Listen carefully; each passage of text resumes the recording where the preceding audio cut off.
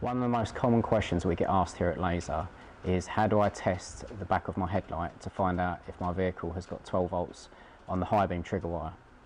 Today what I'm going to do is show you on the Mini here exactly what you need to be doing to find out if your vehicle has got 12 volts on the back of the headlight.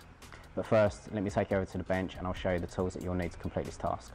Okay, so we're over on the bench and this is the tool that we're going to be using for measuring our high beam trigger wire.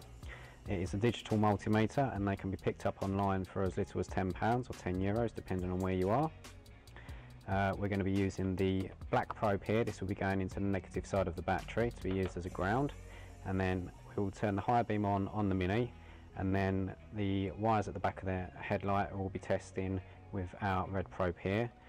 We'll be looking for a wire that goes to 12 volts when the high beam is on, and then when we turn the high beam off it should drop down to 0 or as close to. So what I'm going to do now is I'll take you guys over to the Mini and I'll show you how we test for the high beam trigger wire. Okay guys, we're underneath the bonnet of the Mini now. You see I've got my digital multimeter in place. I've put the black probe on the negative side of the battery. The high beam is currently on the vehicle. So I've got my headlamp plug here with the wires showing. I'm going to take the red probe and just pop it into one of the wires and see if we have any voltage. We can see that we've got voltage on this wire, so if I now go and turn the high beam off, we can see that this wire has still got voltage going to it. So that says that that is not the correct wire. So what we'll do is we'll take the probe out, we'll go and turn the high beam back on, and then we will move on to the next wire and see if there's any voltage on that.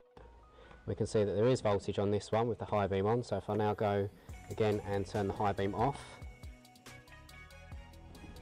Okay, so you can see now that the voltage has dropped down. So this is the wire that we are looking for. This is our high beam trigger wire on the back of the headlights.